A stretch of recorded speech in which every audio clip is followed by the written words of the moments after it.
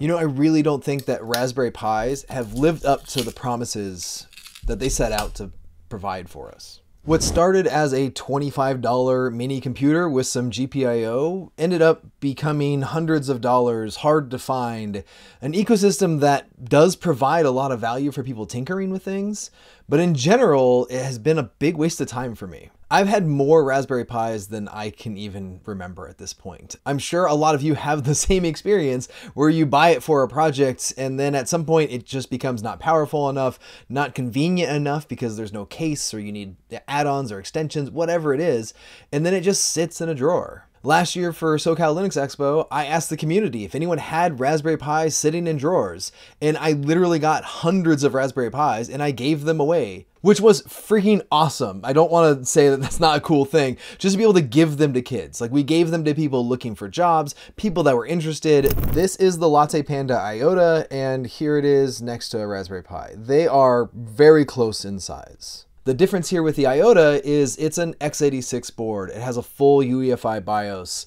and I like it a lot. Now, this is sponsored hardware, but I asked them if they would send me one so I could do a review on it, because I was excited about just the form factor and the benefits that it would provide for me in projects that I'm doing. And I've made a couple videos already in the past that were fine just to kind of get started and see what the accessories could do, but I really needed to build a project. So my most recent project was building this backpack that I brought to a conference, and the IOTA was a main piece of that project, and I really enjoyed it. Not only because it just worked out of the box, but also because I was able to abuse it quite a bit, and it kept ticking. And a lot of people already pointed out that I should just get mini PCs for some of this, and other people said I should get something like the Radza for, you know, a smaller board. But in general, both of them have limitations or trade-offs that I didn't need for most of my projects. And some people might be in the same situation that I am, where a mini PC is great. I really love that the market has dropped for them. They're really capable and they come with cases and replaceable RAM. All of that stuff is awesome, but also they're a little bit larger. And maybe sometimes I want something in a custom case, or I do want something with power over Ethernet. Those are trade-offs that I don't always want a mini PC for. I'll also say on the other side of things, sometimes I want GPIO pins. I actually want to make LEDs blink or control a motor or something. And in that case, something like the IOTA may not be the best case. It does have GPIO pins, but the ecosystem of add-ons and hats that Raspberry Pis have is not going to be the same thing. So I'm going to give you a real quick overview of what I think about the IOTA after building a couple things with it, having it for about a month, and trying some of the accessories and seeing how they work. This isn't a full-blown performance review. I'm not going through specs or details. I'm just showing you the things I liked and didn't like about the board and why I'm probably getting more IOTAs than Raspberry Pis in the future. So like I said, LattePanda sent me this board along with their accessories kit. It came with a bunch of accessories, including the power over Ethernet hats, the UPS hats, M.2 expansion board, and even a 4G radio. Now, I didn't use all of these things in all of my projects, but I did use the UPS hat and the M2 slot for the recent project I was working on, and like I said, both of them worked really well. The UPS hat I liked more than I expected, mainly just because it added just enough extra power when my battery pack died to keep the control plane running and some things available to me so I could debug things if for some reason the battery wasn't running. I could totally see this UPS being used for situations like controlling cameras or network routers or things that you want available even when maybe your power goes out. The kind of foundational pieces of a home lab is a great place to kind of put a UPS. And obviously you can get a big external UPS, which works just as well for computers, but in this case, having it small and kind of built in was a nice little backup to the backup. The M.2 slot works well. It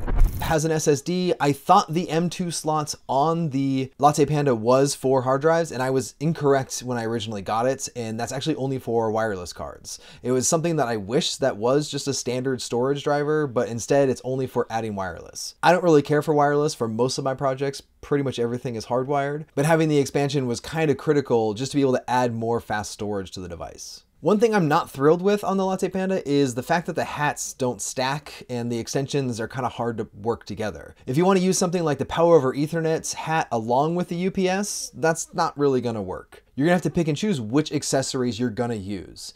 In this case, I was able to make the M.2 extension work with the UPS hat, but only because the M.2 extension only takes up half of the screws and I could put it sideways on the board. The M.2 extension also doesn't quite line up. The PCI ribbon cable is just slightly crooked, which drove me crazy, and I was worried that it was going to disconnect while I was using it. Just a little bit of vibration or movement could probably have that tweak just enough so that it doesn't connect quite right to either the expansion board or the IOTA itself. The Power over Ethernet hat worked as advertised. I was worried about the Power over Ethernet expansion board because it does say it requires 51 watts, but thankfully, even on my non-PoE++ switches, it was able to power the IOTA. It obviously was going to run underclocked because it can't get enough power from it, but I tried it on both my switches and my injector, and in both cases, the board would power on. I do think they're doing something, but the Power over Ethernet hat is too tall for most of my use cases. In a lot of cases, I want to put this in a smaller case or some form factor,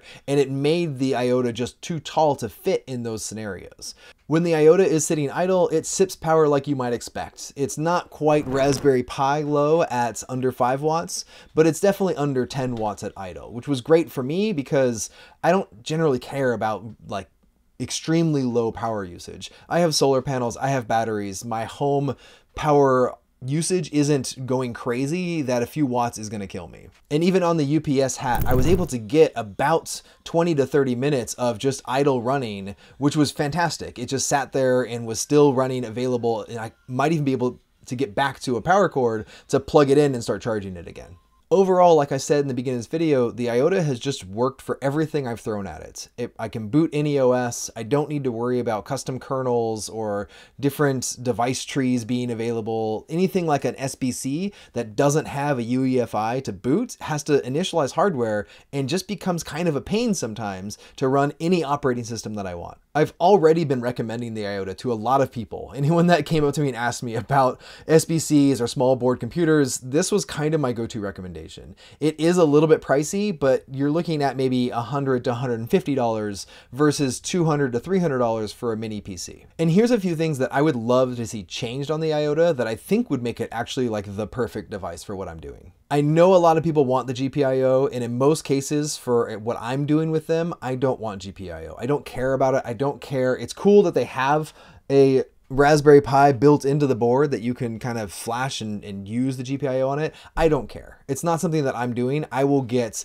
other Raspberry Pis or SBCs to do that type of work. Especially things like a Pi Zero are so cheap that I can put that somewhere and run MicroPython right on it.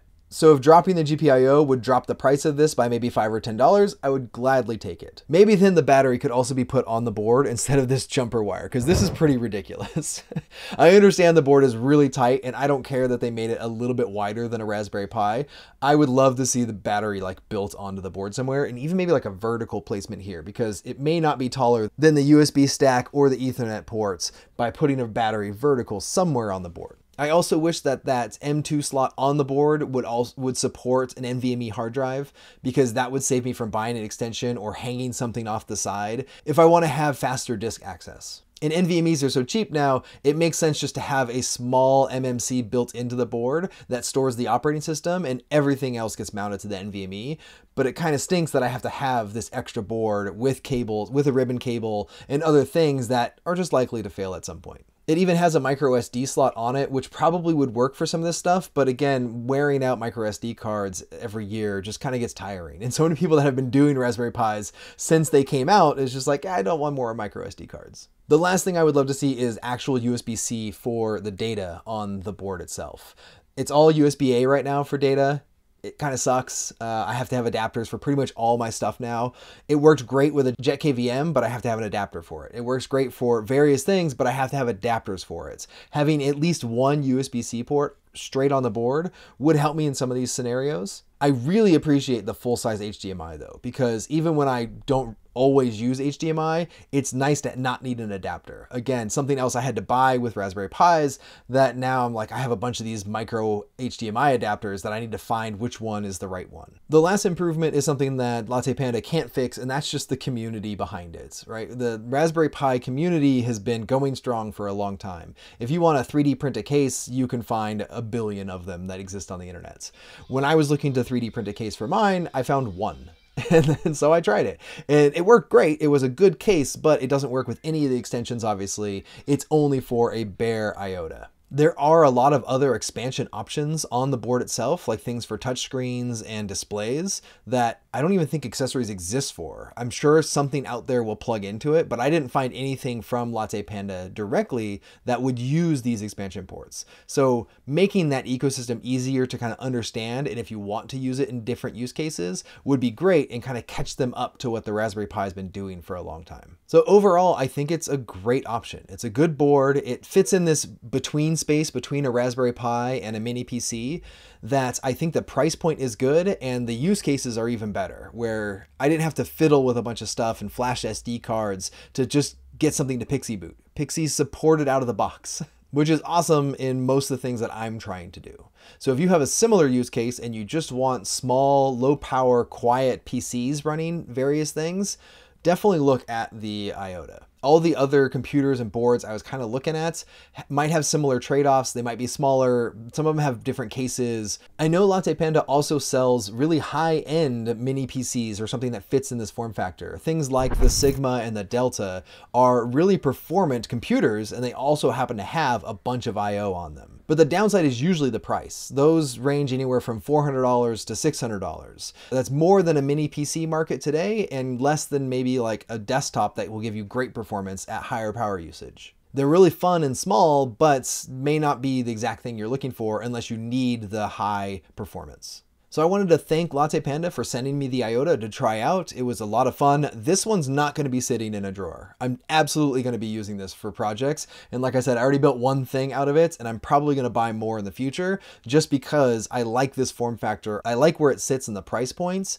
and I like the options that are available for me to do the projects that I'm trying to do. I don't think this is a Raspberry Pi killer. It's definitely not solving the ecosystem problem that Raspberry Pi solves for you, but it does give you another option that's above performance of a Raspberry Pi, but below the performance of a full desktop. So thanks everyone for watching. I just wanted to give my overview of what I thought, how it's going, and what I'm looking forward to in it in the future. Leave a comment with any projects that you would do with something like an IOTA that is that in-between ground of Raspberry Pi and full PC. Thanks everyone. We'll talk to you again later.